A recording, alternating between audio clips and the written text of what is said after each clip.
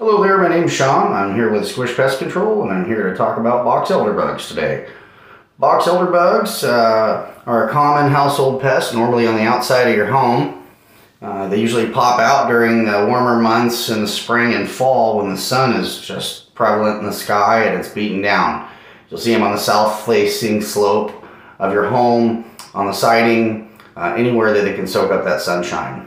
They become a problem when they try to come in under your windows and under your siding, and then they become a problem in the house in those cooler months. We do offer this service. This is one service. If you're on our quarterly service, we service this once a year, regardless if you've had problems with it. And it is very beneficial. Give us a call today.